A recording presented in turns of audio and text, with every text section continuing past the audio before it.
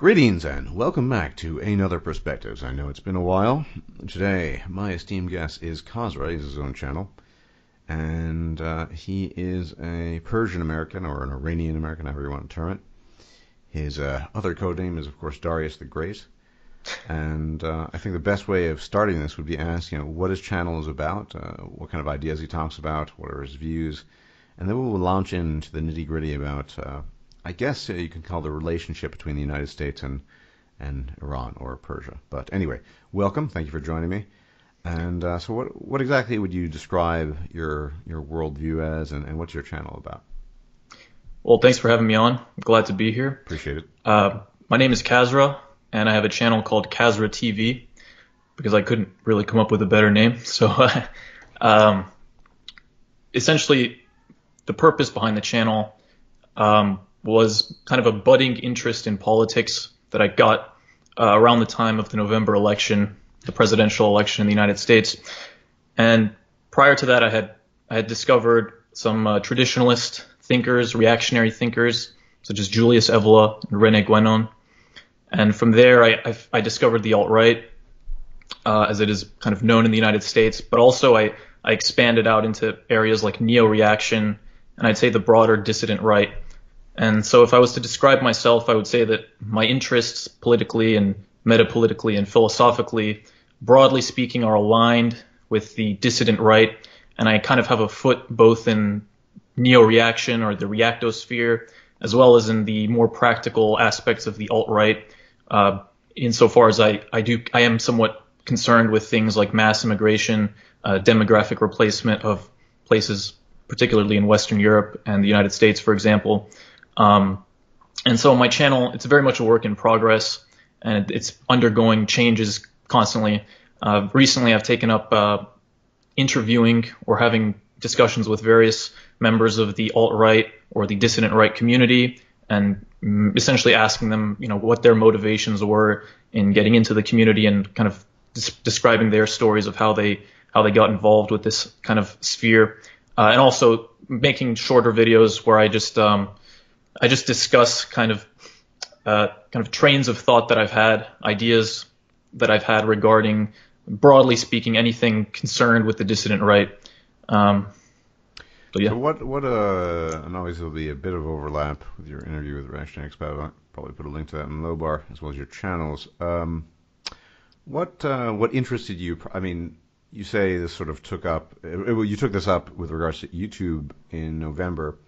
But you mentioned Evola, who is an interesting Italian thinker, a bit of an oddball, as well as Guénon, who is a bit of a kind of esoteric guy. But, I mean, clearly there's a background to all of this. So why did the reactosphere originally become interesting to you? I mean, did you... you grow up in the United States these days, and there's a kind of very milquetoast prescribed sense of politics that you're just sort of toe the line. Usually, at best, you'll have sort of Republican, Democrat, conservative, liberal, but I think few people gravitate to something like the reactosphere. So what's the background behind that?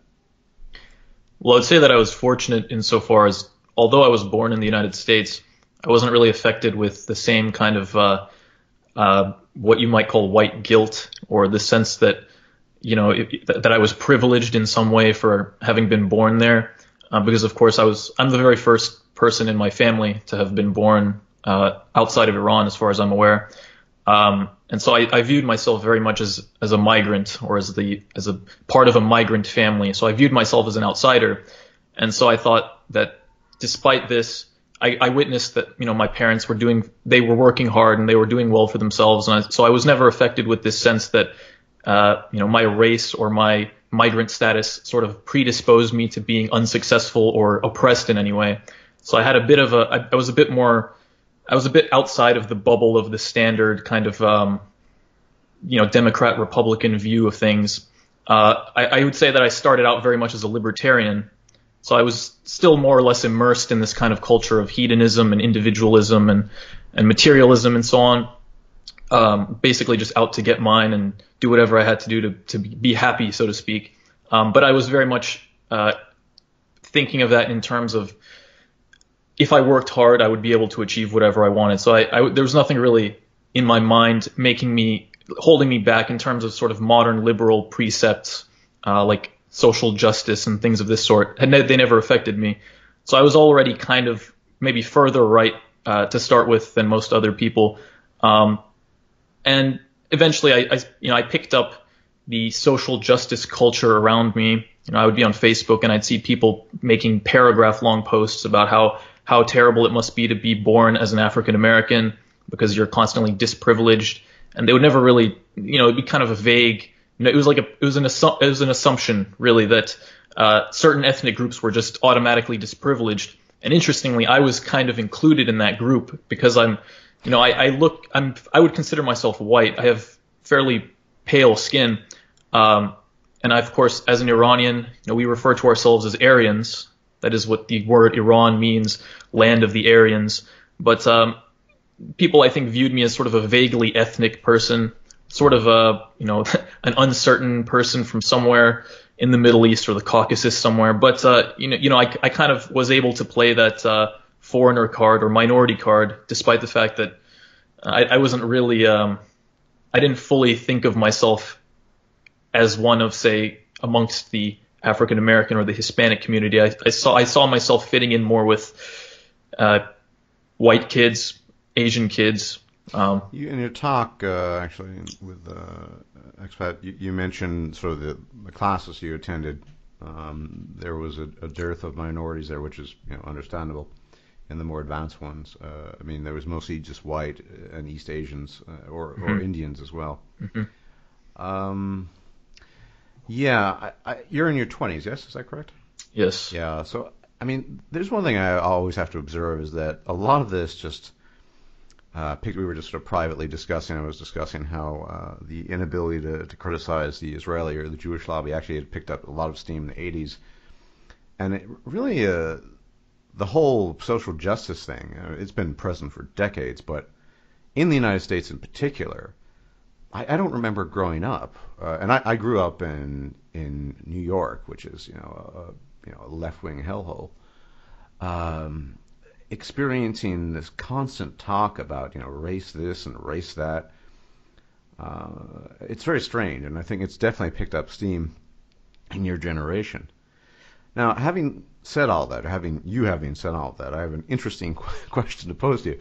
I hope it doesn't throw you off too much, but given the fact that you are the first son of a first generation, quote unquote, American, whatever that means, what do you feel your personal connection is to the American Revolutionary War of 1775?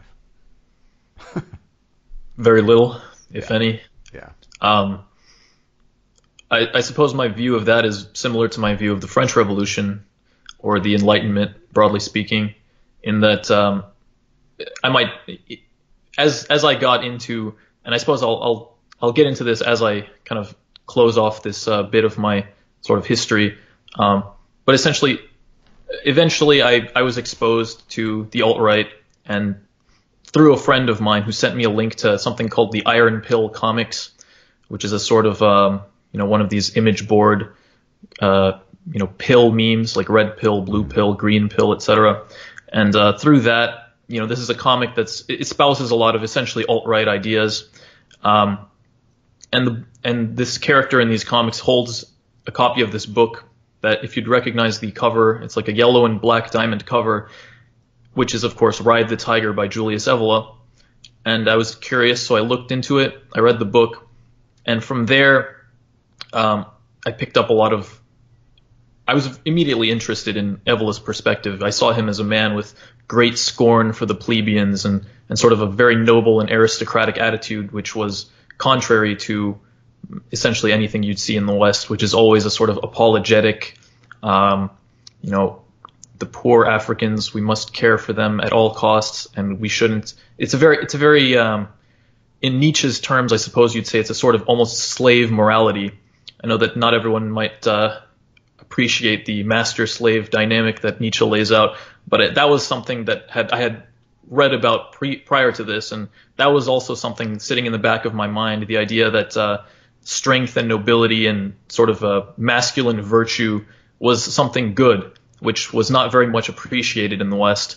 And so through this history of mine of sort of being somewhat of a contrarian and opposing this what I perceived as a sort of weak and effete culture, I took to Evola immediately, and from there, I got into the reactionary ideas of the French Revolution being essentially a sign of decay and degeneration, where old structures that had been around for millennia were discarded, and belief systems and values that had propelled human civilization for a long time were discarded to make way for this wonderful progress of science and humanism and things of this sort. But of course, the French Revolution specifically, was sort of a bloodbath, a massacre that I would look at perhaps as inevitable, given the context. I mean, it was probably something that had a series of events leading up to it, a series of shifts in human consciousness, perhaps, that made it inevitable, but which nonetheless is a sign of decay and a warning for things to come in the future. And I'd view the American Revolution as falling in line very much with that. The idea that it's almost an arrogant idea that man has taken control of his own destiny. It's very much the American ethos, I think, that man has taken control of his life. God is no longer, man has risen to the level of the gods and can control things through technology and science. And so there's no need for these prior hierarchies or belief systems. We can just sort of, we can take charge of the world and take control of things and bring them into our own hands. Yeah, I'd have to slightly disagree. I mean, with in regards to the American Revolution, the United States was fairly functional for a while, and deeply religious. I mean, the whole reason behind not the revolution proper, but people fleeing the United States was certainly a practice. Some aspects of Christianity, Puritanism, what have you. The French Revolution, that was significantly less successful. But I guess the reason why I had asked that question was, I am at least paternally a first-generation American too.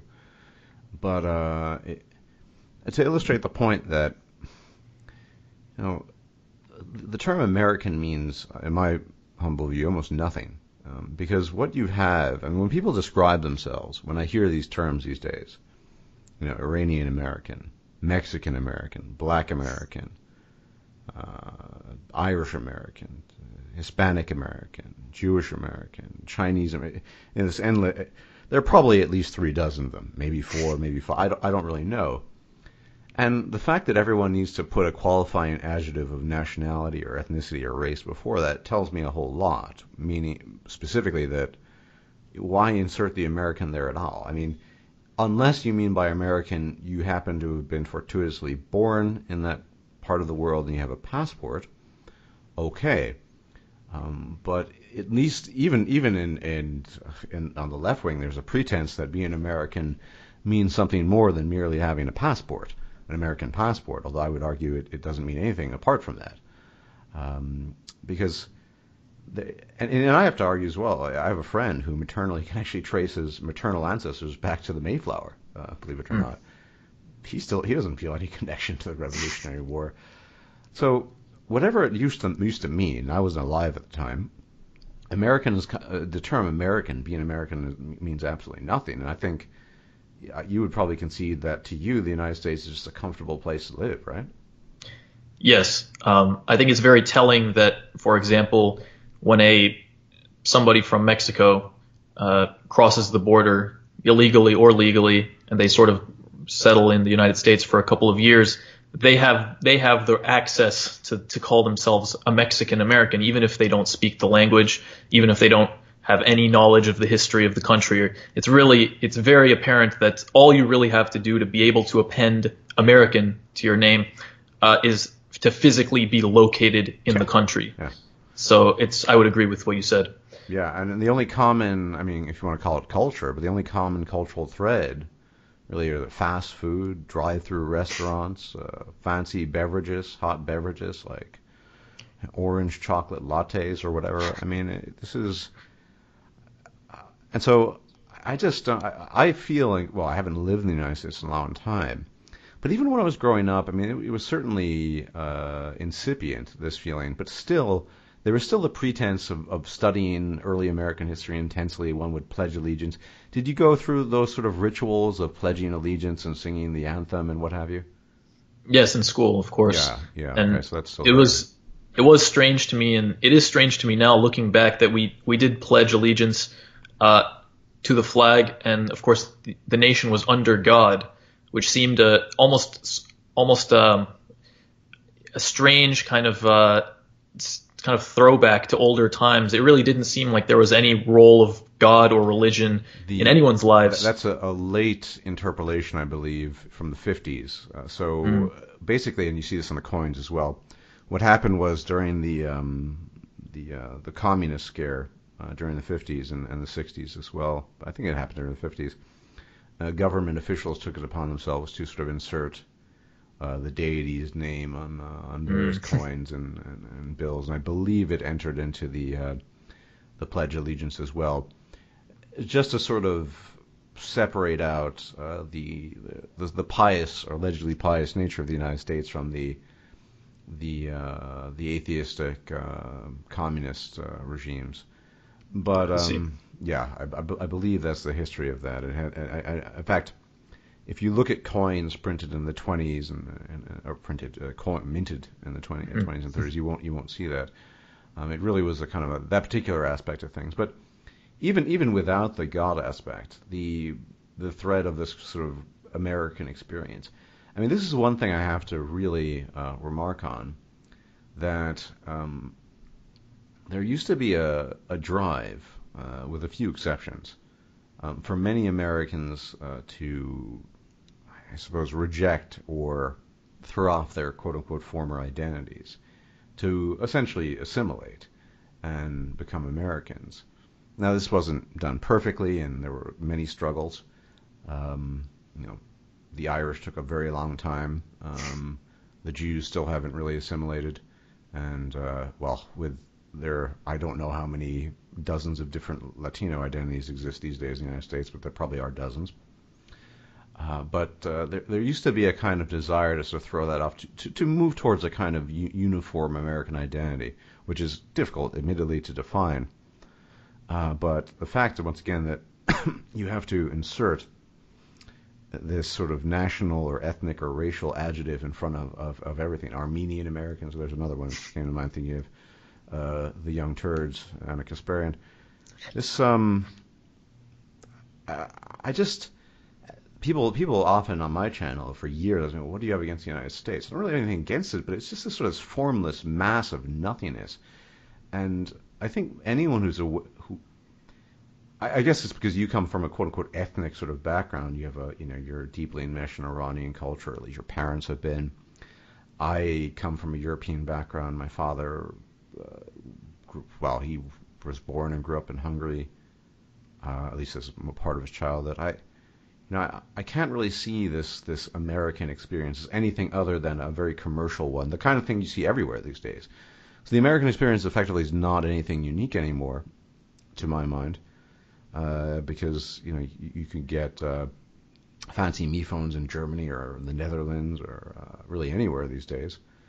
You don't have the fancy beverages necessarily. I'm sure that'll come in time in Europe, but it's just this. There's no pressure, and that's the other thing. There's no pressure to sort of reject the former. Now, people would argue, well, you don't want. I guess people on the left would say you don't want to give up your former identity. It's important, blah blah blah. I suppose, but if the American experience is supposed to be something unique and something that really defines you as differentiated from groups outside of the United States, I think that's an important aspect. Now, sure, most of us grow up with some variety of American English, but really it's a completely hollow and empty term. And I think this is another reason why the alt-right and I guess more like libertarian types, they really struggle to combat things on the left, because you can talk about American values, but American value, what does that even mean? I don't really think it means anything apart from this commercial, modernized, exchange of goods, pretty much, in my view. I mean, did you ever get a sense of something uniquely culturally American where you grew up, as that made you feel, I guess, wedded to it, or at least attached to it? I would say none whatsoever. In that, especially for having grown up in an area with a very large, at least in my schools, there were a large number of Indians, East Asians, and of course Hispanics. But in the classes that I was in, I mean, it was white kids were essentially outnumbered in many of those classes by various Asian ethnicities. So there was really nothing at all. I had no sense that I was in a particularly unique land, or that I was even in somebody's land. It really felt more like just kind of an open blank slate on which we just we did what we had to do to get by in life, but there was nothing beyond sort of the economic motives. One of the thoughts that I've had regarding this sort of lack of a defined identity in America is that if the United States was ever to, and this is sort of something that people don't take seriously because the United States is so militarily powerful, it's outside of the scope of any other country really at this point. But if the United States was to weaken and other regions of the world were to become stronger, let's say hypothetically there was a war between the United States and Mexico, that would be extremely strange, because you have such a massive Mexican, or quote unquote Mexican American population in the United States, that you would have to wonder where their allegiances would go. Oh, yeah. I mean, we had these problems with, say, Japanese Americans during World War II. And Jewish Americans with regards to Israel. But of course, those populations were much smaller, and we're not dealing with the tens of millions who could theoretically turn on the country in a situation where their loyalties would be divided. And there's no effort to make their loyalties focus on this country. There's really absolutely not. No. Yes, I'm sure most migrants, have stronger loyalties and connections to their home countries. So I don't really see the U.S. as being very stable in that regard. Other than, I mean, you look at, if you look at the history of the 20th century, the various ethnic minorities that came over, particularly the Irish. I mean, at first, yes, there was a kind of sort of ethnocentrism present, but over time it became very attenuated, and very few, certainly even during the mid-20s, and very few Irish Americans, at least whose ancestors went back a few generations, had an attachment to Ireland proper, or felt that they needed to get involved in the conflict in Northern Ireland politically, or even have terrible interest in that. It shows you the shift in attitude in the United States when, rightly or wrongly, I won't say it's good or bad in this context, but when Japanese Americans were interred for reasons of security, even though I think it's safe to assume that many of them, if not most of them, are probably completely innocent. But the kind of attitude one had towards these things, and you're right. I mean, the Mexican, in particular, the Mexican American population, if you want to. The Mexican population, rather, has ballooned in the United States, and it is a very interesting question that one can pose. Although arguably, and this is something a sentiment that Reactionary Expat echoed in one of his videos a while back, that I think in regards to Anzac Day. But anyway, if he were called upon to sort of fight for Australia, he probably wouldn't do it, because there's not much worthy to fight for. And we have to, I mean, you look at the military commitment these days, that tends to be one that comes about as a rule. I mean, there are exceptions, obviously, but many times, because people are born into poor circumstances, get out of that way. You can get out that way. It helps you in terms of employment, as well as education later down the line. But the United States is beyond divided. And looking back, I'm an oddball. I remember watching in New York City all these different ethnic groups do their own thing, and always not being part of that, just because I'm weird. And then arriving at university and then seeing all these groups of people, the various student unions, the Chinese student union, the Latino student union. I never really understood it at the time. Why are all these people doing this? And but even then, this was in the '90s, late '90s. Things have gotten even worse in this regard, such that, and I don't think this is actually a serious issue, because without a common thread to unite American identity, you get what we have now, and it's becoming worse and worse. All the factionalism, these people. It's very difficult to unite under any particular banner, so they just sort of almost willy-nilly gravitate to one or the other, because there's no common American identity anymore. There's nothing that there's no tie that binds. There's not even a pretense of that. In the '80s, there was still a pretense of that. That seems to have largely disappeared in my observation, although I have not lived consistently in the United States in many, many years. But you, of course, experience this from the internet and YouTube, and you catch wind of this. So, yeah, I think this is a very troubling thing in the sense that it has allowed, in many ways, the rise of very strange philosophies. Because what happens, of course, when people have no common identity, oftentimes, there are exceptions, is they look for a new one. So let's find it in social justice or some strange bohemian form of politics. And indeed, many people gravitate to the alt-right because there is no, for their own reasons. People can either go left or right. But yeah, it's I think it's been very destructive ultimately, because you feel a connection to nothing whenever it's just a passport. And I'm sure there are plenty of people, particularly on the left, that would lie about this. Oh, they feel deeply American. But I doubt any of them could define it, and that's the important thing. They might say that, but what does that even mean?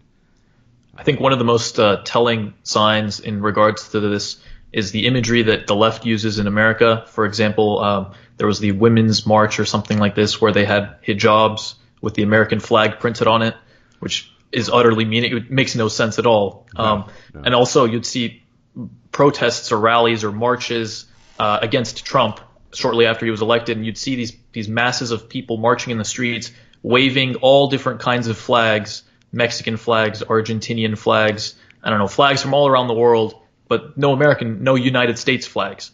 And it's just this kind of amusing thing that people really, they will proudly stand behind a mixed banner of all different representations of different countries around the world other than their own, which I think it proves this point that the American identity is hopelessly fragmented at this point.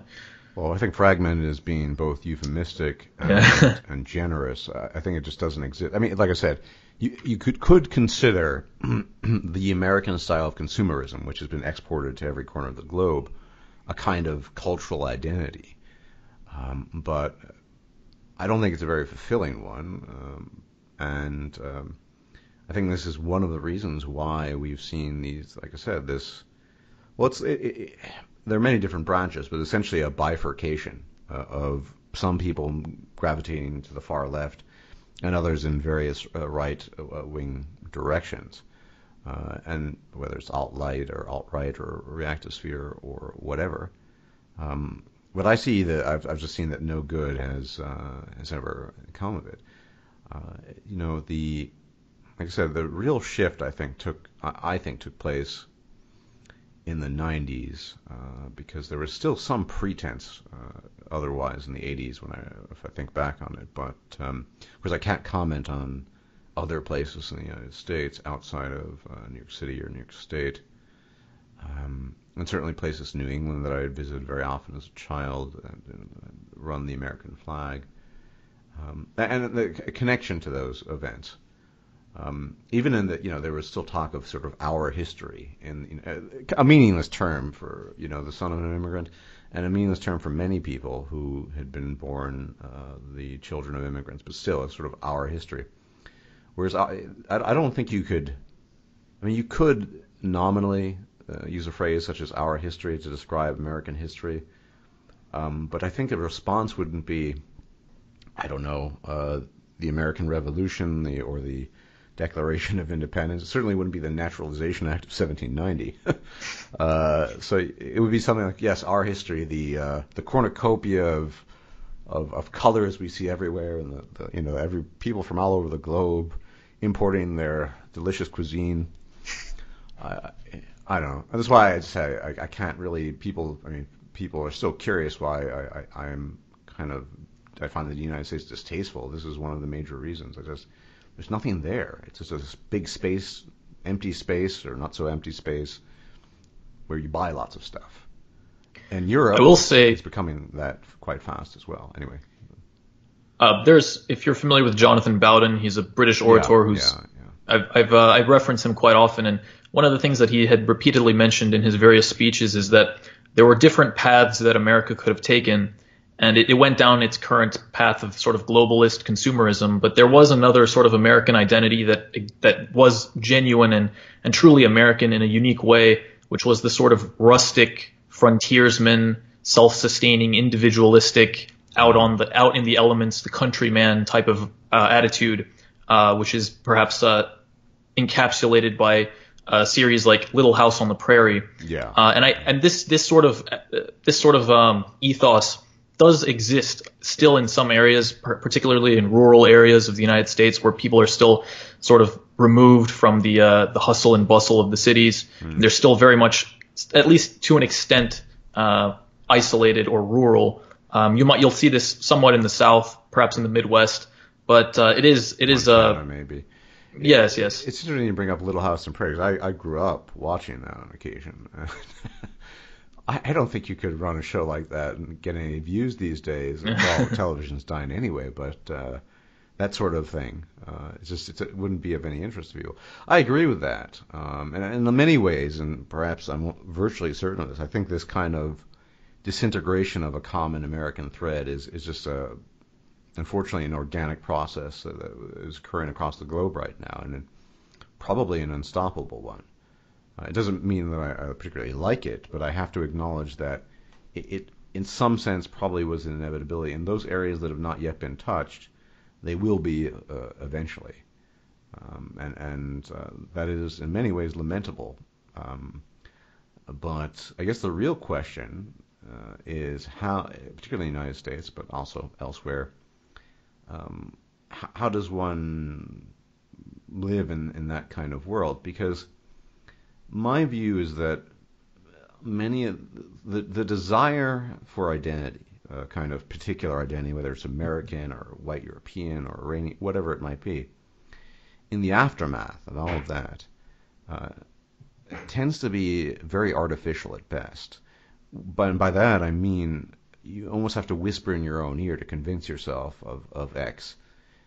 And I think identity is, I mean, I'm not denying that some people, an identity can be felt. Some people might feel that in their heart of hearts or in their metaphorical souls. But the idea of coming to identity out of a pool, sort of empty abyss lacking anything resembling that, merely because one is searching, I think that almost lacks authenticity, if you see what I'm saying. That,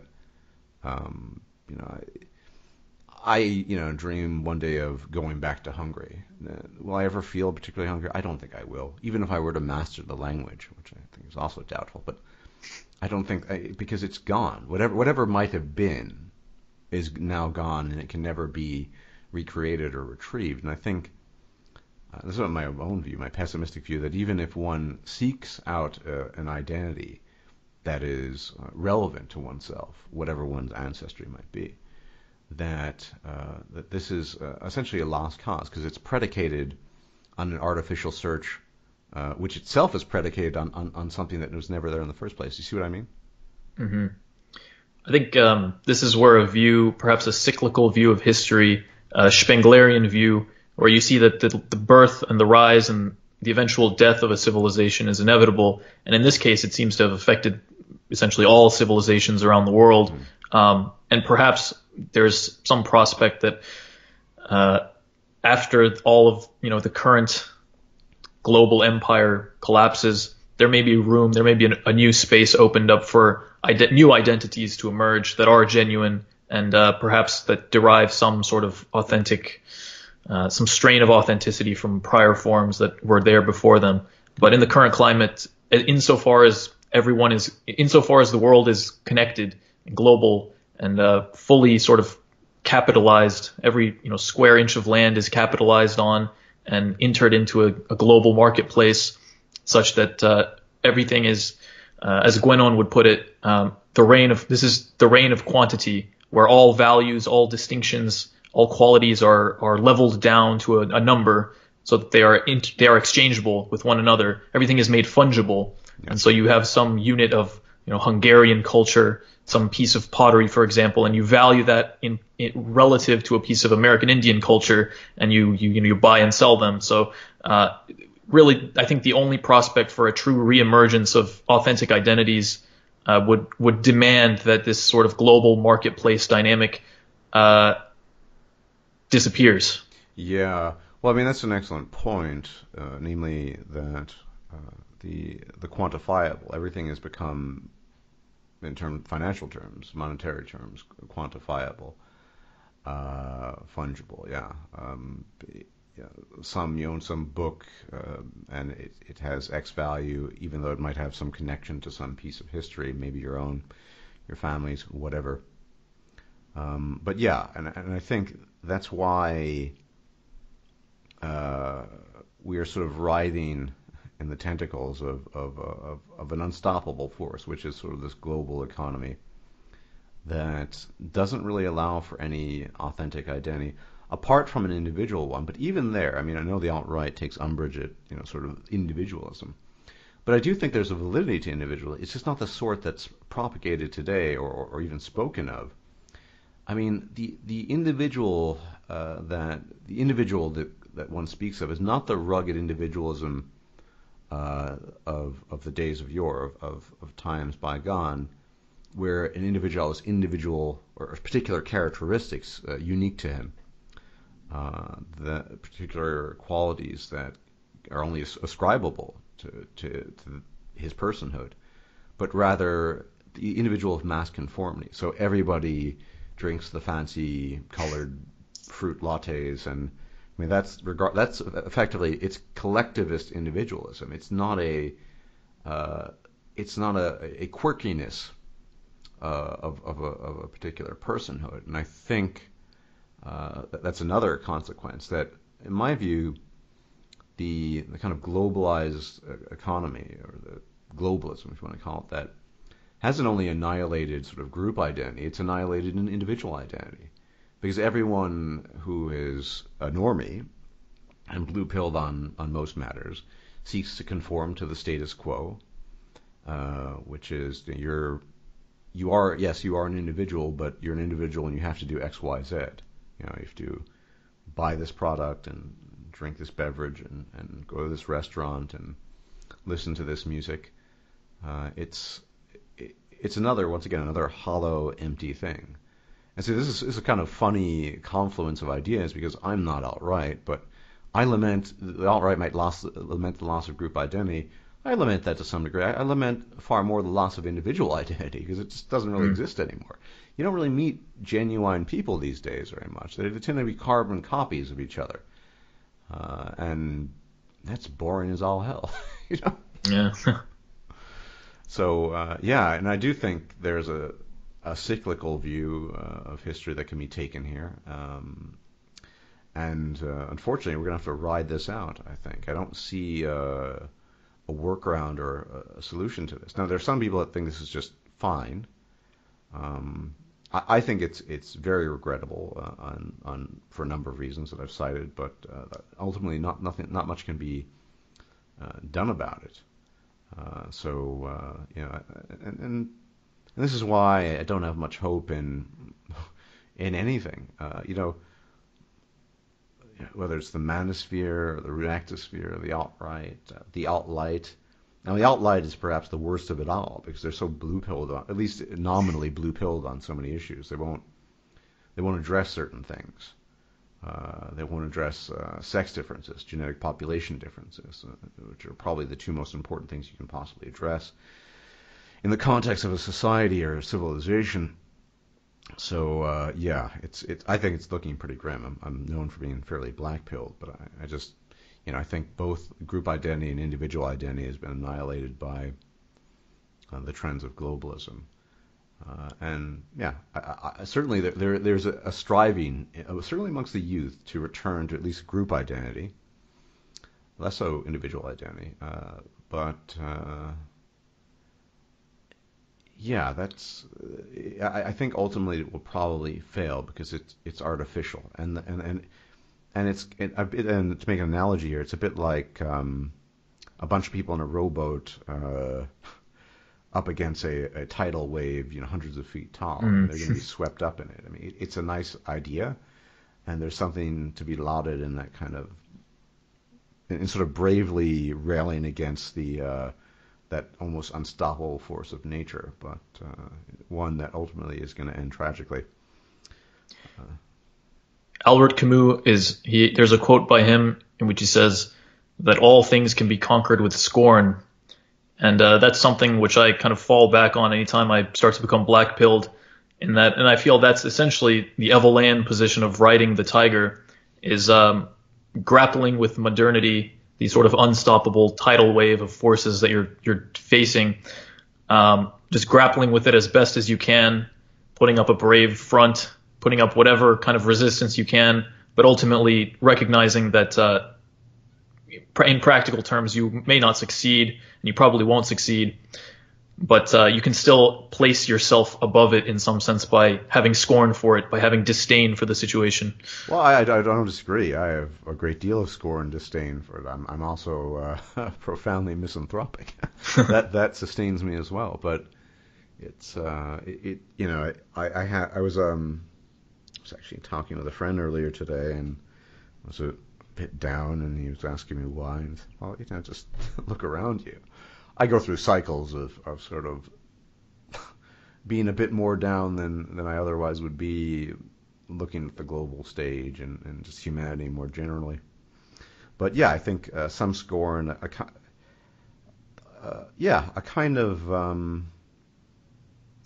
kind of vigorous resistance to certain things, and a distaste for it can be nourishing to the self in a way that other things cannot.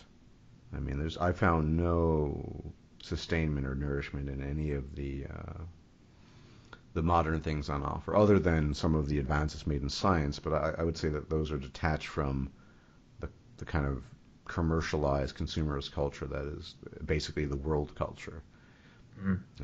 Now we've talked reasonably extensively about the lachrymose lack of American identity. Now, that isn't necessarily true in a place such as Persia, or Iran, as it's called sometimes. Iran, I mean, a lot of this you discussed at length with Reactionary Expat, but Iran has an ancient history. It is, Reactionary said this too, but I agree, it's a sort of tragic history. It's a history of a people that, I guess, lost their identity to a very alien one that they've retained, yet sort of kept at arm's length in many ways. And more recently, we were just talking about the Shah earlier. Now, I'm curious, I guess my first question is how you would regard American-Iranian relations, particularly because when we say that, essentially we're talking about Israeli-Iranian relations, because Israel is pulling the strings, not in every regard, but certainly in regards to this particular geopolitical issue. Do you think that there's a kind of neutrality? Is it a hostility? I mean, how would you describe the situation right now? Well, just for a moment, just to give a bit of trivia here, because this is a question that I think a lot of people are uncertain about, whether it should be called Iran or Persia. And there are a lot of Iranians I prefer the term Iran simply because it's the more ancient term, Okay. which was ultimately what the people referred to themselves as. The empire was known as Iran Shah, or the Aryan Empire, or the land of the Aryans, or various other permutations on that. And Persia was used by the ancient Greeks to refer to the same empire. Persia was, of course, only the Persians are one ethnic group, one tribe amongst several within the Iranian Empire, but the Greeks used the term to refer to the entire empire, and that has become the sort of standard Western term to refer to modern-day Iran. Interestingly, a lot of diaspora Iranians actually have turned around on this and actually prefer the word Persian because it doesn't have the connotation of sort of the Islamic state of Iran, and it harkens back in a weird way. They use the word Persian to harken back to an older, an ancient. Founded by Cyrus. Yeah. Right. It's strange how it's kind of turned around, but I'm turning it around once more and returning to the ancient term of Iran. Yes. Now regarding American-Iranian relationship, it's a little bit unsettling, the kind of rhetoric that I see in the West, even by people like Donald Trump, the current administration in the United States, viewing Iran as, at least publicly, kind of treating Iran as though it's the ultimate evil state, along with, I suppose, North Korea and Russia to an extent, which is interesting because, of course, Iran, despite the constant allegations of state-sponsored terror, most of this is within the region, and it's mostly sort of infighting between different segments of the Islamic population. And there is very little, if any, Shia Muslim terror or attacks outside of the region. So as far as I'm aware, there has not been a single Shia Muslim perpetrated terror attack in Europe or the United States for perhaps as far as I remember, as far as I have looked into, certainly it seems to be uniformly Sunni, I think. Right. So it's very strange to me that Iran is always, they always point the finger at Iran as though it's a major threat to the West. And of course, the Israeli connection with the United States and the West can perhaps explain some of this. The way that Jason Giorgiani, who is a sort of a figure in the alt-right, although he's certainly, I wouldn't really characterize him as alt-right. He's sort of doing his own thing, and he's sort of a modernist and a progressivist, but he's kind of gotten tied into this movement. The way he puts it is that essentially Iran is the direct competition to Israel for sort of hegemony over the region for various reasons, perhaps due to the population of Iranians. In any case, he puts it as though, and I tend to agree that Iran, if Israel and the West was not exerting some influence in the region, Iran would probably naturally it would be the hegemon of the Middle East. And so for that reason, for purely geopolitical reasons, I think Iran is at odds with the West. Although I'm not an expert on the geopolitics, certainly, of the region, but this is my perspective on it. Yeah. Well, I mean, I guess a basic question is, where do you think the Israeli hostilities come from towards Iran? I'm not actually sure. Again, I suspect that there is. It's actually interesting that, looking back at Iranian history, you had a large population of Jews in Babylon rescued and allowed to settle in Isfahan in modern day Iran. So in some sense, historically, the Iranian Empire has been rather generous towards Jews. And I'm not sure that there really ever was a deep-seated hostility that could be traced back to the origins of the empire. I suspect, again, that this is mostly a modern sort of geopolitical tension. Yes, I'm sorry, I can't say that much more about the topic. I'm not that familiar with the history of the relationship between these two peoples. Yeah. Well, I find it puzzling too, in particular because of the the general greater hostility of Sunni Islam towards the West. I wouldn't necessarily consider Israel part of the West, but yeah, that generally speaking, when hostilities are projected, um, they seem to come mostly from the Sunnis. I find it really puzzling that Iran should be targeted. Now, on the other hand, um, going back, the sort of Islamic State of Iran, we had the Iranian Revolution. That was very much a reaction to allegedly the abuses of power by the Shah. That's what was claimed at the time. But if you go even further back, we go to the 1953 Iranian coup by Anglo-American oil. Well, instigated by Anglo-American oil because Mossadegh. Anglo-Persian oil. Well, yes. I mean. Oh, I understand what you're saying. Sorry, I was referring to Anglo-Iranian. Yeah. I mean, I'm kind of being facetious here. Technically, right. The Anglo-Iranian Oil Company is the specific name, but I sort of. Right. I'm talking about this sort of collusion of both the British and American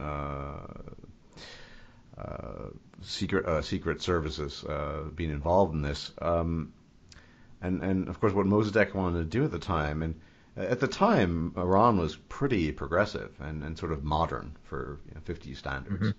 He wanted to nationalize the oil, and the Anglo-Iranian Oil Company wasn't having it, and Churchill was involved in this, and Eisenhower, and they got rid of him, or the CIA abetted in it greatly and installed the Shah. Shah was an interesting guy, of course. But I suppose I'm not an expert on his period of rule, but abused power. One thing I find interesting is that there seems to have been ever since the 1979 revolution, a kind of subtle regret, I guess, of Iranians on the part of Iranians towards the events that followed the Islamic Revolution, because it was very retrograde in many ways.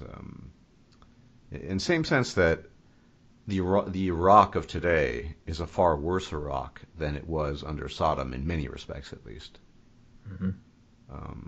It's not a perfect analogy, obviously, but the Iran of the Shah was not necessarily worse than the post-Islamic Revolution Iran. I'm curious as to your thoughts on that. I would say that there is more than a subtle regret. That there is a very strong regret of the 79 revolution amongst essentially all generations of Iranians, especially those who had lived under the Shah. I've spoken to various family members and gotten a sense of through diaspora Iranians as well. I've gotten a sense that, very broadly speaking, the Shah was remembered fondly. Even though at the time people would complain about perhaps he was a bit harsh with his use of power, or he was a bit tyrannical. But looking back in retrospect, essentially the 79 revolution is a very interesting case in that despite it being a revolution nominally to strengthen the role of Islam in the Iranian state, it very much backfired. And from an accelerationist or from sort of our perspective, if we are to oppose Islam, we could view it as a very positive event. Because the 79 revolution, and we can talk about the coup a little bit in a moment, but it was very popular amongst Iranians. People viewed it as a sort of a path to regain a sense of national identity, to turn inwards and turn away from the West and the Western powers who were perceived as meddling in Iranian affairs. And so the revolution was seen as a way to take control of the country back in Iranian hands, and Islam was part of the Iranian identity, and people just accepted that. I'm not sure how much of a genuine religious fervor there was amongst the people. I think it might have been more of a sort of nationalistic or even economically motivated ideology, in that people thought if they took control of, say, the natural resources of the country, they would all have an improved standard of living. That's what my parents relate to me, is that Iranians at the time genuinely felt that the revolution would improve their standard of living and increase their liberties and generally, enrich their lives. But very quickly they found out that, immediately, you had all the universities shut down for several years so they could be reprogrammed in proper Islamic doctrine. You had the standard of living for people living, especially particularly in urban areas or middle class Iranians, the standard of living went way down. And of course, you had the cultural reforms where women had to start wearing the head dresses or headscarves and could no longer, they had to be more modest and Islamic. They couldn't wear makeup and things like this. And immediately, within probably a few years of the revolution, people began to regret it. There was a rapid turn of attitudes on this.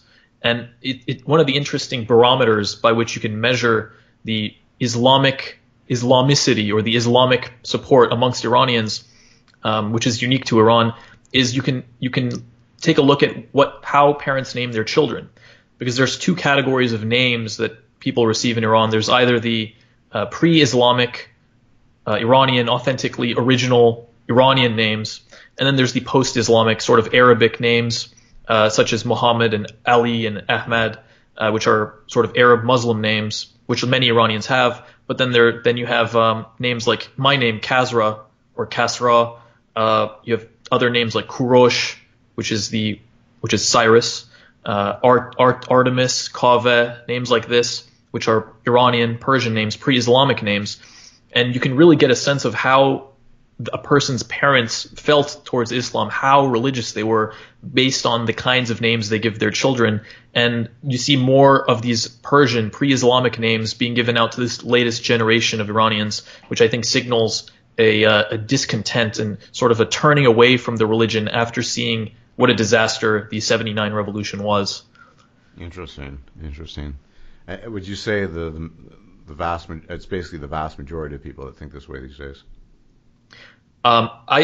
This is what I said on the interview I did with Reactionary Expat, and somebody in the comments mentioned that many rural Iranians are more supportive of the regime, that in fact the rural areas, the poor areas of Iran have overwhelming support for the current Islamic regime. And I asked my parents about this, and they corroborated this.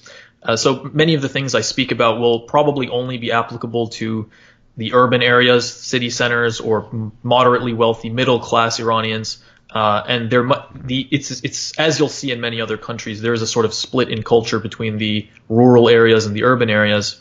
But again, the reason for this probably has to do with a mixture of the government's efforts to appease poor Iranians, to garner their support as a sort of base of power, and also out of their tendency towards being more religious and viewing the clerical authorities as being genuinely important figures just by virtue of having a sort of connection to God. And so there's a certain level of perhaps religiously inspired fear of the authorities that makes rural Iran somewhat more supportive of the Islamic regime. But certainly amongst urban Iranians, middle-class Iranians, and diaspora Iranians, there is an overwhelming rejection of Islam and a hearkening back towards the sort of pre-Islamic Iran. Yeah, well, imagine it would come as no surprise, but many a revolution is born in an urban center. It's rarely, it does happen, but the kind of allegiance to the petty theocracy, I would imagine, that is much more palpable to peasantry and farmers than it is to urban sophisticates. So that doesn't really surprise me in the slightest. But what are the real chances of the Iranian people essentially throwing off the shackles of their particular version of Islam?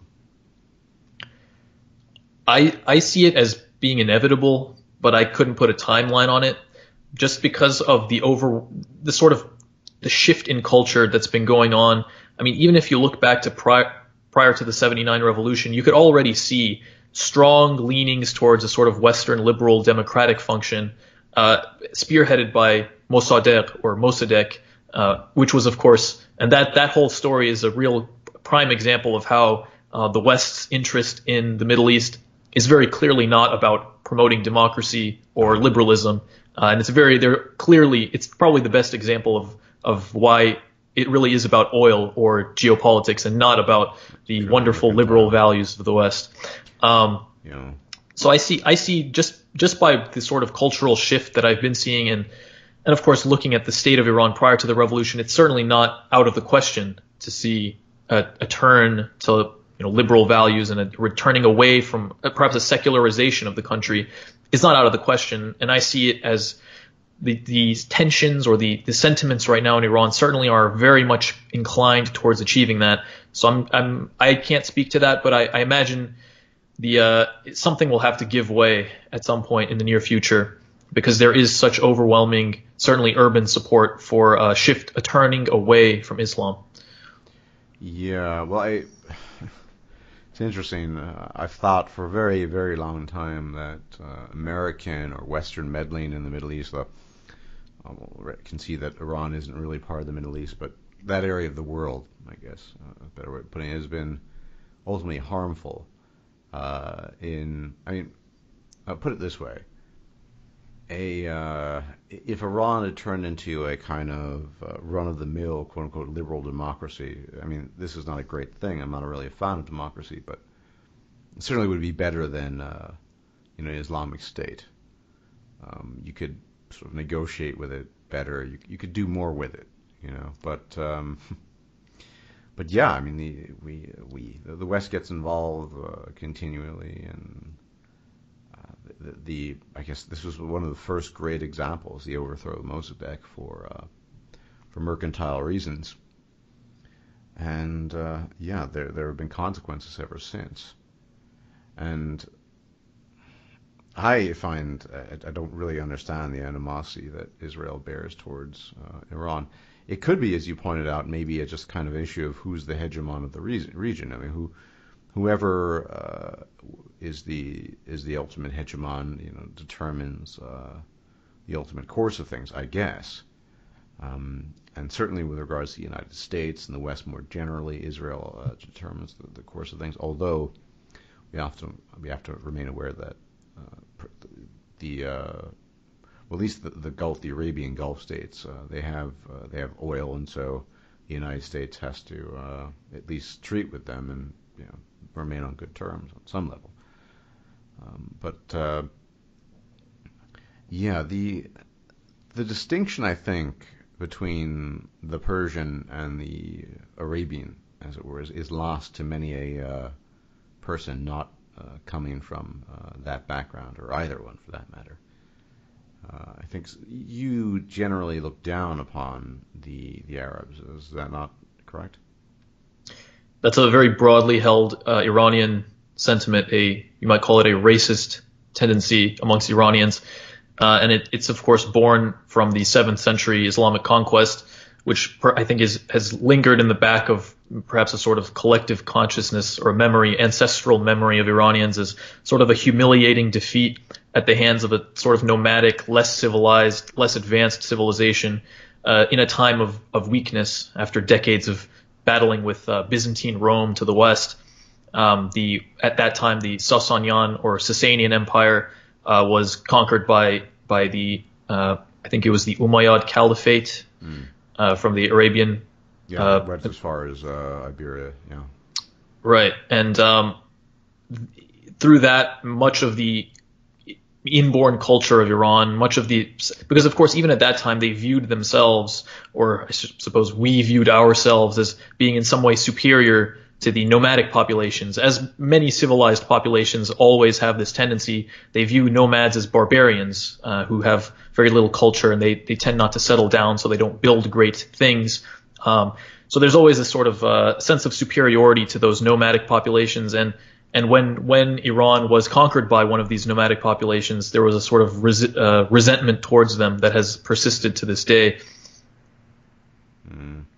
Yeah, I mean, I suppose I'm trying to think of some analogs in the West.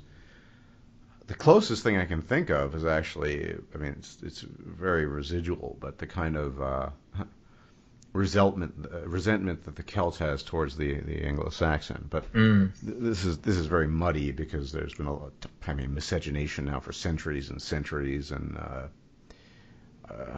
ultimately the Anglo-Saxon achieved cultural hegemony, and the Celt was pushed back. I mean, this is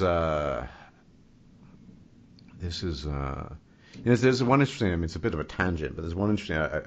It's actually completely unrelated Iran, but I have to make it nonetheless at this point that there's a kind of a revival in the interest of the Celtic without the kind of animosity that it used to accompany it in places like Scotland and Wales and Ireland as well, because there used to be real resentment towards the English, particularly in Ireland. They were not the only reason. There was the famine, and famine was the biggest contributing factor. The destruction of Irish culture and language. But that's the closest analog I can really think of in the West. I mean, you have small pockets of that. You have resentment of some minority, but these are minorities, of course. These aren't like whole countries, really, in most cases. So this is a fairly unique circumstance. Another example to the Far East could be the attitude of Han Chinese towards the Manchu and the Mongolians, who were the nomadic tribes to the north of them. I'm no expert on that region, but I believe that there's a sort of a similar relationship between these groups of people. Well, I mean, certainly during the rampages of Genghis Khan. I mean, much of China fell, if not all of it. I'm trying to remember if it was much or not or all, but fell to his conquest. It was later dissolved, obviously, but I mean, I could definitely understand that. Although, arguably, the influence of the Islamic conquest of Persia is it's much more long-standing, and it remains in place today. Right. And understandably, I could fully grasp why Iranians would resent that. And I would view the divergence of Shia Islam from Sunni Islam as being at least partly due to the sort of sense of Iranians as being a distinct cultural entity from the surrounding Arab states, and so sort of molding the religion that they were forced to adopt in their own way. Not to say that Shia Islam really isn't Islam. It's quite similar to Sunni Islam in a lot of ways, and the differences seem somewhat trivial relating to how the hadiths are interpreted and such. It's still certainly not enlightened, liberal kind of secular type of religion, but it is distinct. And of course, Shia Islam is heavily concentrated within Iran, and it could be viewed almost as a uniquely Persian or uniquely Iranian phenomenon.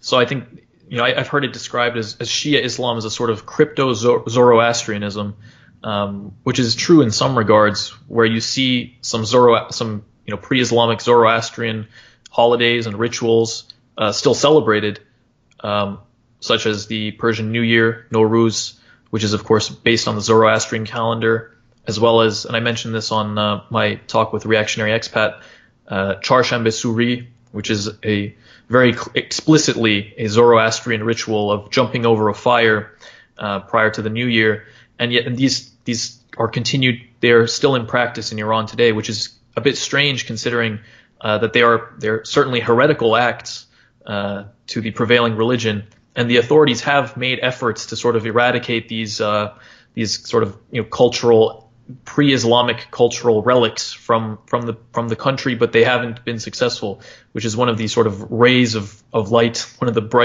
white pills in this whole thing, which is that some aspects of pre-Islamic Iranian culture have remained very much intact.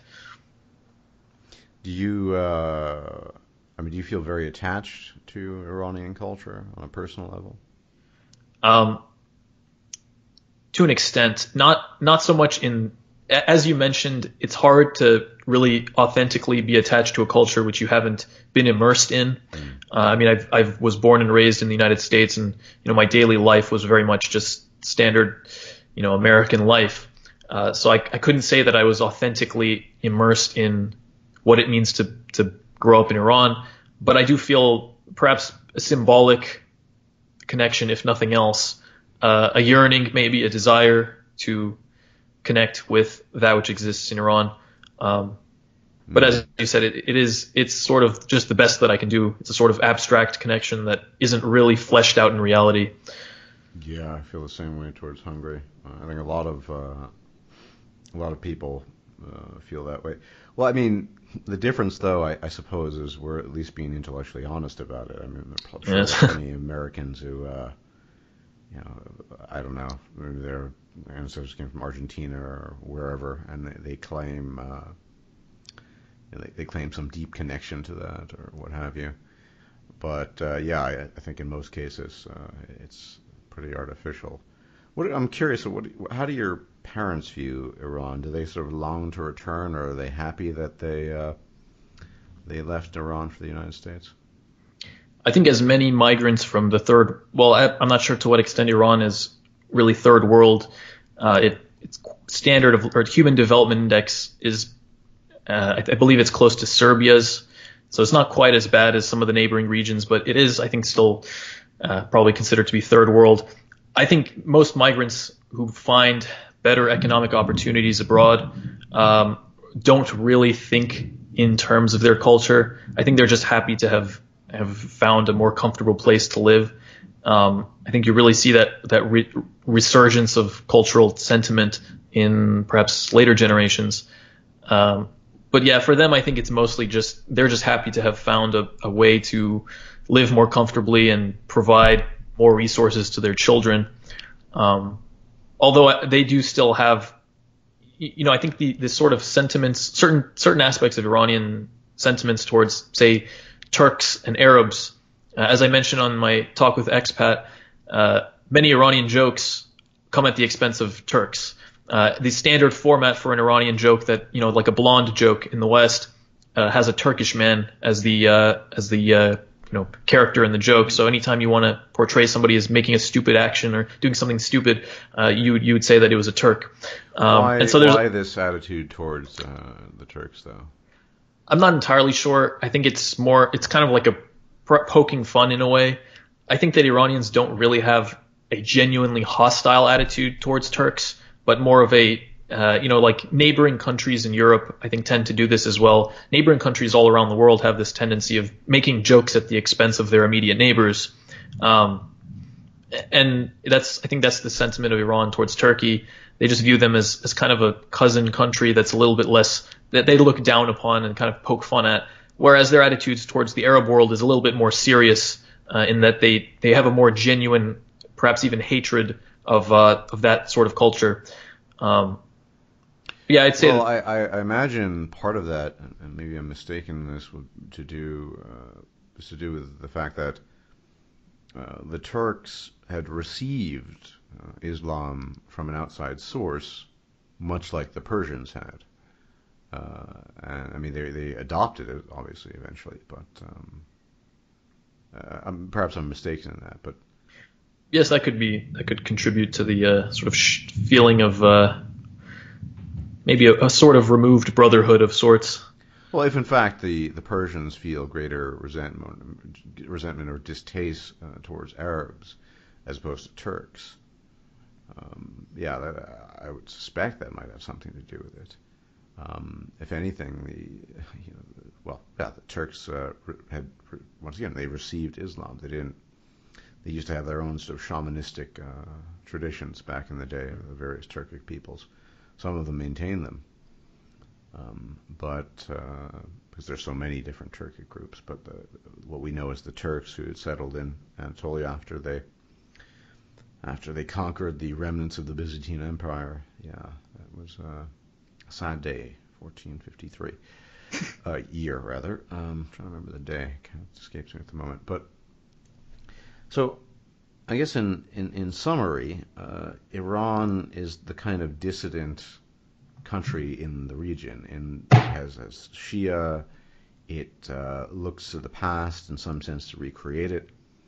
It doesn't really like its neighbors very much. Well, that's another odd thing that I just find about this whole Israel-Iranian spat, because the Iranians don't like the Saudis very much, but neither do the Israelis. So it's a very odd thing, I think. Yes, it takes credence away from the saying that the enemy of my enemy is my friend, because Iran finds a way to make enemies with everyone around them, even different groups who hate each other. Iran will find a way to get on both of their bad sides. Except So for the Iran Russians, is of course. I think yes, they have Iran is they have a pretty. friendly terms with the Russians, and they have some trade arrangements with China, for example, which is why I mentioned that if Iran was to become integrated into the broader, like as a global superpower or a competing pole of power with the West, it would likely naturally incline itself towards allying itself with Russia and China, perhaps, and much less likely with, say, Saudi Arabia or other Arab states or Israel. Those would be off the books, really.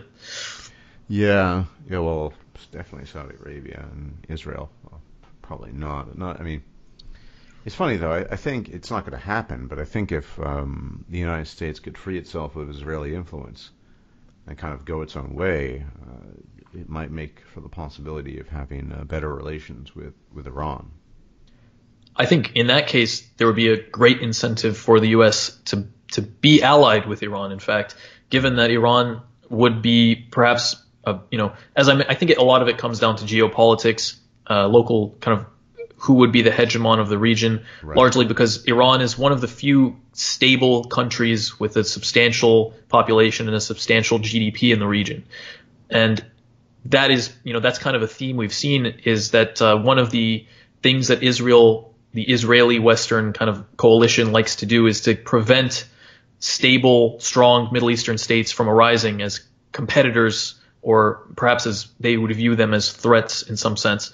And Iran is one of the few remaining generally stable political entities in the region, which I think contributes to the Western/Israeli hatred of them or anger towards them. It is interesting, though, given the reality of the history of American and British intervention in Iran in the 20th century, if, let's assume, Israel had no involvement in this, if the Iranians, in fact, would still be open to that.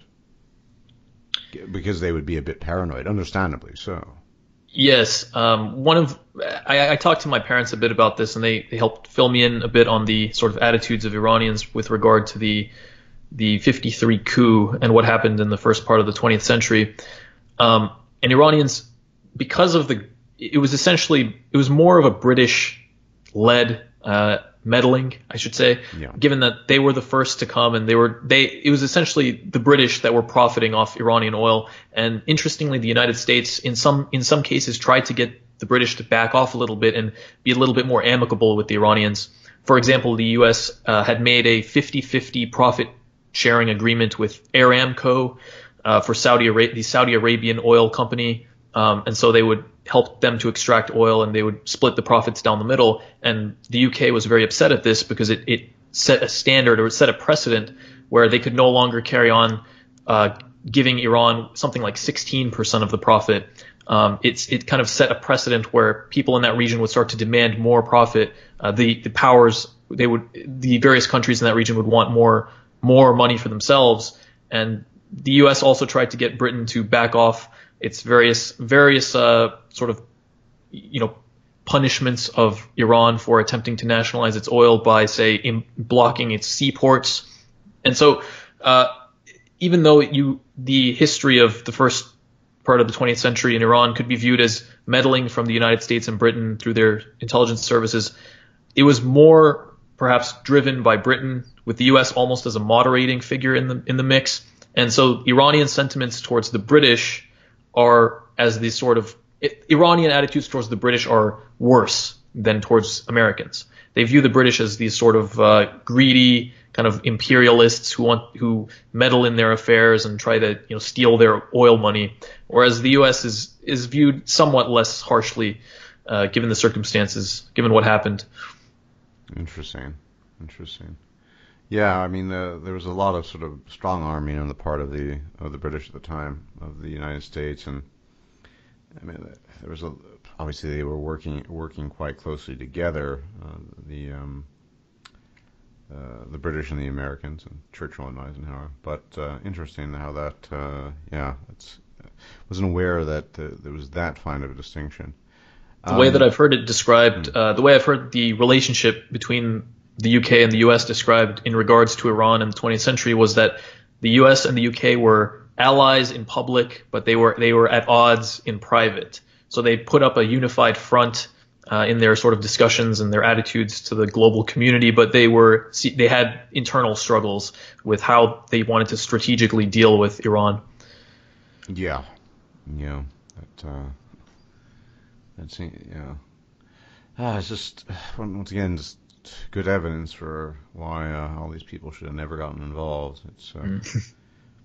It's really been nothing but heartache and grief and problems for the West ever since. But not just Iran, I mean other places as well.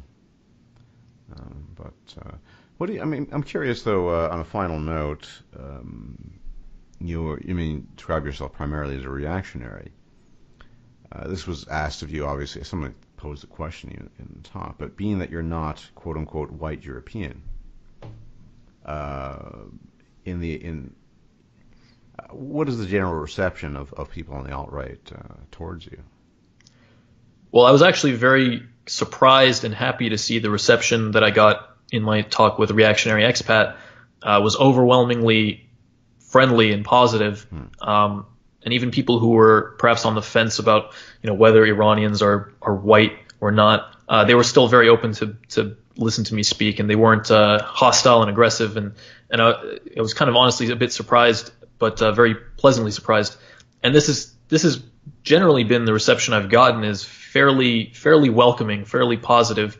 That even if I am not welcome in the alt-right white European ethno-state, I would still be sort of viewed as an ally, or at least viewed positively for maybe my contributions.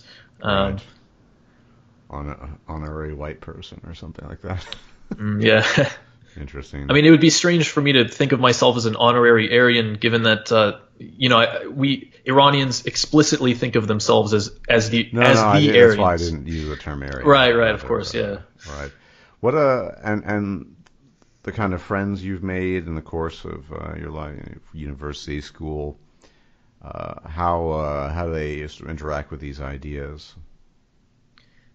Well, generally, I don't really bring up any sort of contrarian political or philosophical ideas with my normie friends. I mostly reserve that for the friends that I've made in the sort of reactionary or alt-right community. But when some of my closer friends that I have had since high school and university, I do sometimes bring some of this stuff up, and a lot of my friends are aware of my channel. They are aware of my ideas to some extent, and they're I think primarily because I don't really push it aggressively on anyone. I'm not trying to proselytize anyone to the white nationalist religion. I'm not really pushing anything on anyone. I think I just get along with my old friends just fine. I don't know how they feel. I think many of them don't really have strong feelings one way or the other about some of these issues, and they prefer to just carry on with the American life of getting their qualifications, getting a nice job, making money, and so on. I don't think they're too concerned with these kinds of abstract ideas, or even issues like immigration just seem a little bit removed from the day-to-day concerns of most of those friends that I have. So it's been uneventful, I would say. Some of them are actually a little bit open to it. The closer friends that I have are they understand where I'm coming from, at least it seems. But broadly speaking, there's not so much interest, I would say, amongst the normie friends that I have. Yeah, that's well, I mean, I can't really talk to normies about any of these ideas. That's pretty alien. But I mean, the interesting thing, of course, is that the internet, for all of the vice that it produces, allows for the connection of individuals that otherwise would not be able to connect with each other outside of these normie circles. So it's a positive to the many negatives of the internet. Definitely. It's also, there's also Facebook and Twitter and all these other inane things, but still, it's quite an interesting thing.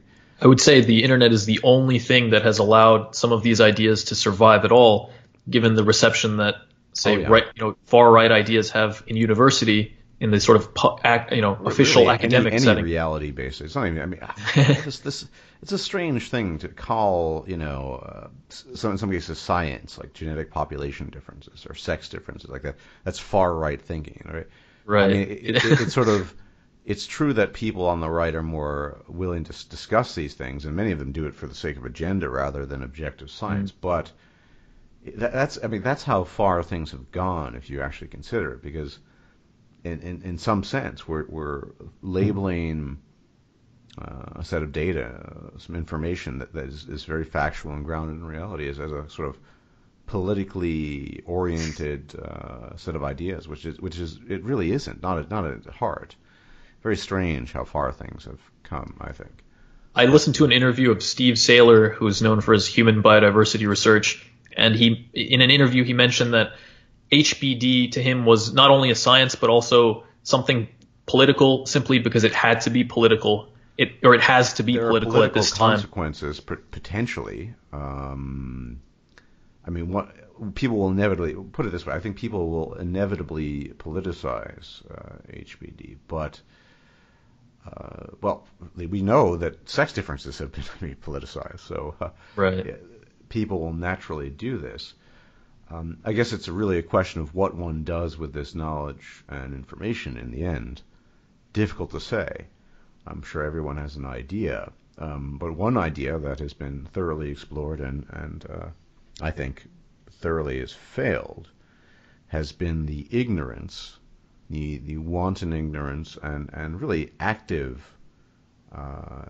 exclusion of the exploration of any of these ideas. The claims to the contrary, the denial of the validity of some of these ideas, the denial of the science, frankly speaking. So that's certainly one approach to these ideas. It's been a failure in that anything that denies reality will eventually implode upon itself, as we see a lot of these quixotic left-wing institutional waves and lines of thought doing right now. I saw, it was not too long ago, I think it was maybe May, Charles Murray, who's very much, he's not even alt-right, he's just a conservative, but he put out this book, The Bell Curve, back in the 90s. Hugely controversial book for no reason whatsoever, but of course, he got up and I think it was one of some major university in Illinois, I don't remember which one, and so he gave a speech, and then there was a sort of a counterpoint. Some person of color, it appeared, offering the point that that all this IQ stuff is nonsense and it's been refuted and blah blah blah blah. And his retort was saying, well, okay, he didn't even have a retort because it's so obvious that the science has continued, and it's I talked to expat about this recently, but it's a bit like cloak and dagger. The scientists are pursuing this, they're doing their research, they're continuing with it, but publicly there are still these there's outrage and these outcries of, oh, it's not true. But yeah, and I think that's a testament to its failure. If the science is accurate, people will pursue the science. True scientists, at least. I don't think any scientist worth his salt. Well, actually, I was about to say, even Jewish Marxists like Stephen Jay Gould.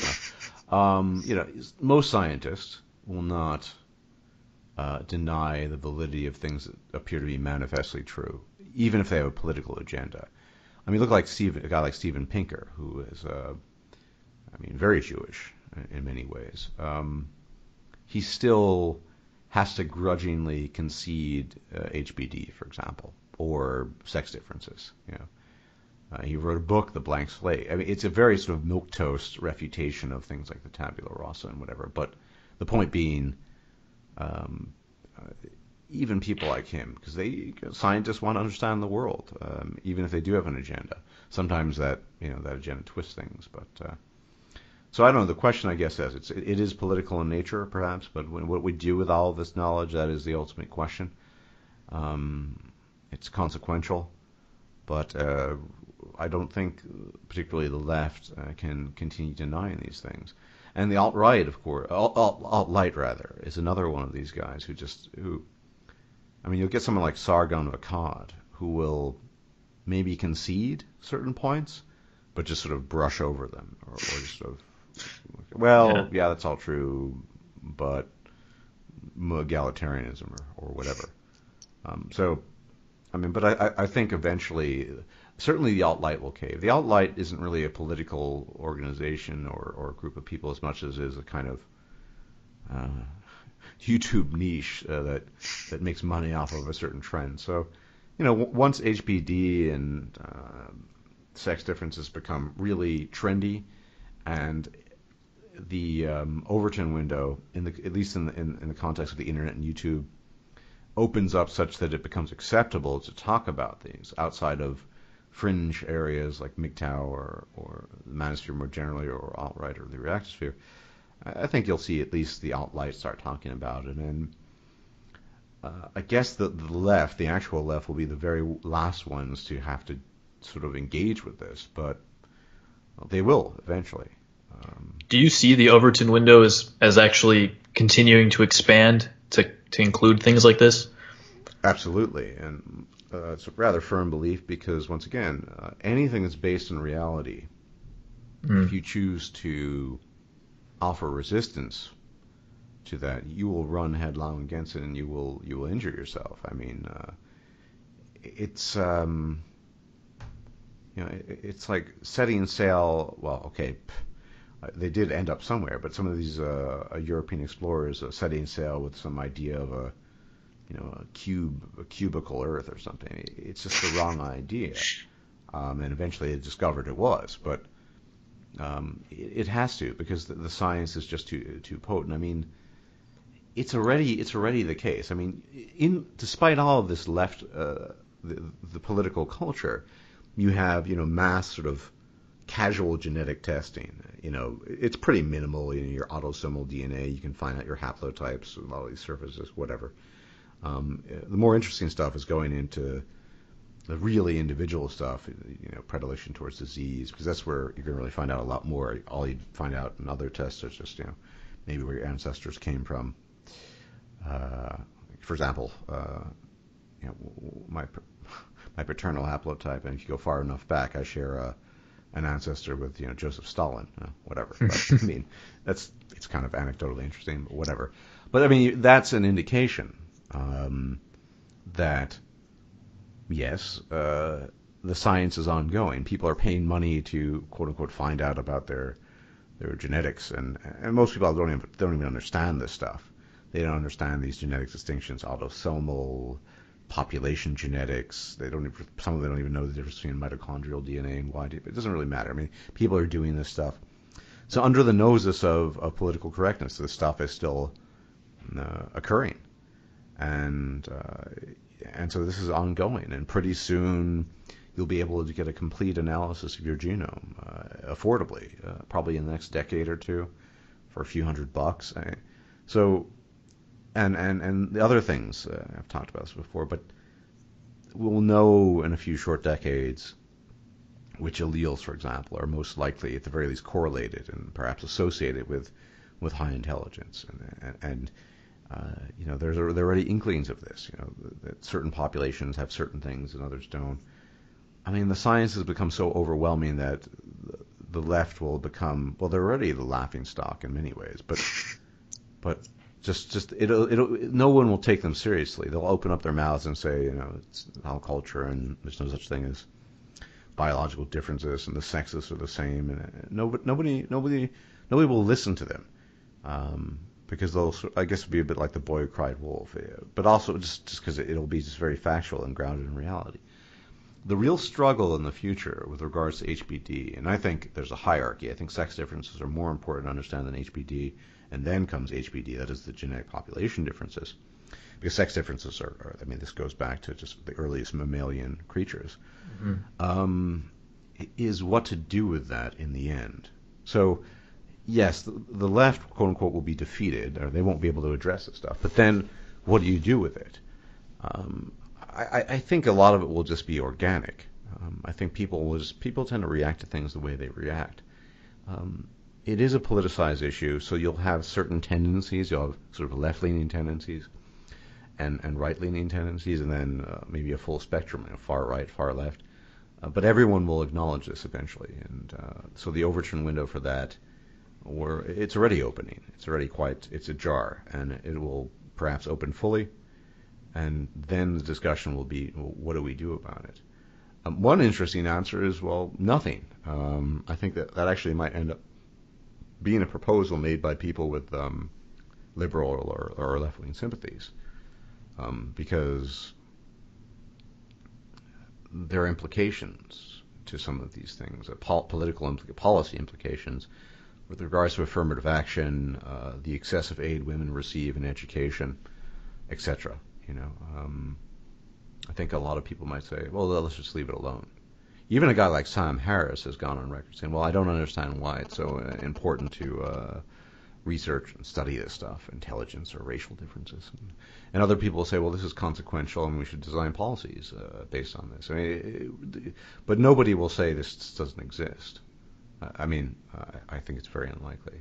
And we'll see this within our lifetimes, that aspect of things. So I guess that's a positive, depending on how you look at it.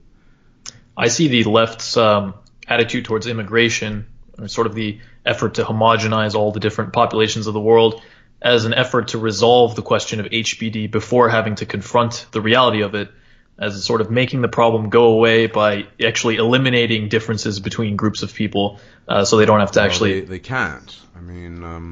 It'd be a nice... Well, I don't know. I don't really have a strong opinion on what would be. I like to dwell on reality, but let's say the left-wing dream, it'd be nice if everyone could be made the same. Everyone would get along. There wouldn't be ethnic conflict. And the various derivative conflicts, religious ethnic conflicts or just religious conflict, etc. Whatever in-group is the sort of fashion of the day, or the one that people most strongly align themselves with. But it's kind of you have to acknowledge it that people in groups, at least on aggregate, behave a certain way. Represent their I try to have this discussion oftentimes with an Australian friend of mine, not reactionary. He's another Australian friend, but and he's another guy who's just very, very individualistic and really he's ultimately of Irish ancestry, but it's centuries, no connection to it.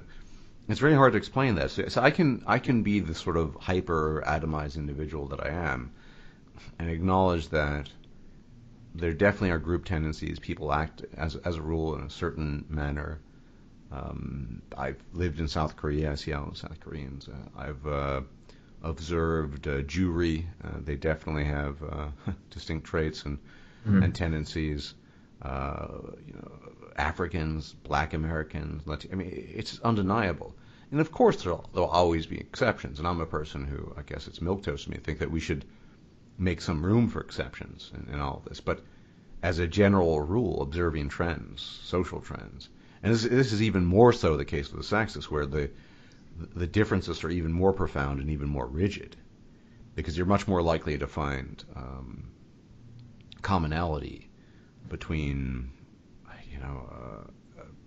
a black guy and an Iranian guy in terms of interests and predilections than you would be between a male and female of any particular genetic persuasion, just because their reproductive interests are so misaligned in many ways. Aligned and misaligned simultaneously, I would say.